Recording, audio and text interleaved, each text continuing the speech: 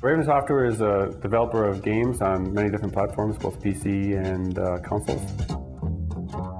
We build everything that's in the game. We build the art, we build the levels, we build the sound and music and things like that. The whole process in order to make a video game is very multi-tiered. So we have motion capture, we have a cinematics department now that takes care of all the cinematics.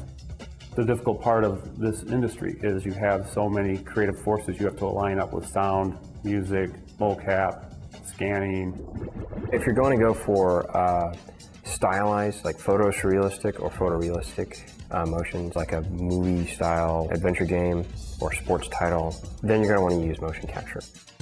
If you had an animator that needed to do a photoreal walk cycle of a human, it would take hours, most likely it would take days. But if you want to do a game that has hundreds or thousands of those motions, the best way to do it is to get somebody in a suit and motion capture them, because we could take that same walk cycle and we could turn that around in a few hours. The marker's, it's a foam marker with a Velcro base, and it's covered in Scotch Guard, which is basically reflective tape. When you shine a flashlight on them, they give you this just white-hot 1-inch ball of light. We have 28 cameras. They're emitting the red spectrum of light, infrared. There's actually a little black and white camera right in the middle.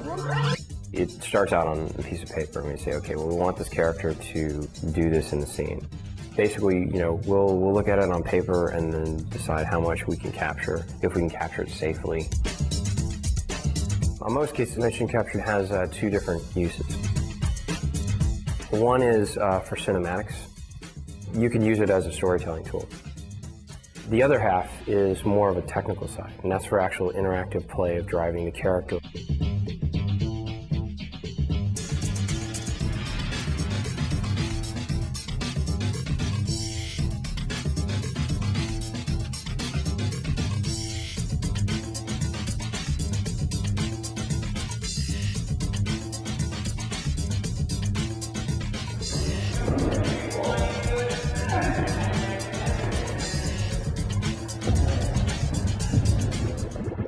When a game is created, it's done in different parts and pieces. And until the audio department gets involved in it, nothing you see on screen is going to make any sound. So whatever you're going to hear, we're responsible for that. Without any audio on it, we're looking at something like this, where we see a movie and we see characters moving and doing things in here. The character walking around in the world actually should have some footsteps, some sound effects, the voices of characters, and finally, to give it a little mood and atmosphere, we need a music track behind it.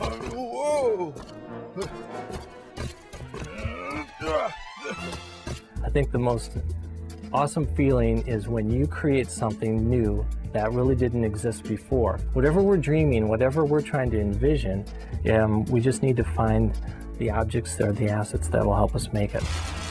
We take scans of different objects within the real world, and it allows our artists to have to build less on the computer.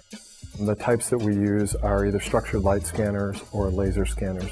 They go at a wavelength of 390 nanometers, and it sends out patterns of light waves, and the laser light goes out, comes back in, and is received in the camera, and then there's processing that goes on.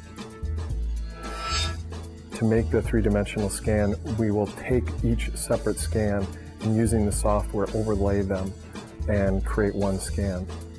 We can do a face scan in 10 seconds time. To a complete scan of an object that's large, say automobile, would take about 2 hours. For me, coming in and seeing new things created that have never existed before is my favorite part of my job. That's really what kind of inspires me, is I love working with other creative people on fun projects. I mean, that's what I get up in the morning and look forward to coming to work about. You have the most beautiful hair. So I'm a video game addict. It's kind of what got me in trouble when I was younger. I probably play close to 15 hours a week. Maybe 6 to 10 hours a week. You know, when I was in school, it was like, 4 hours a day. I also still play Dungeons & Dragons on paper and pencil.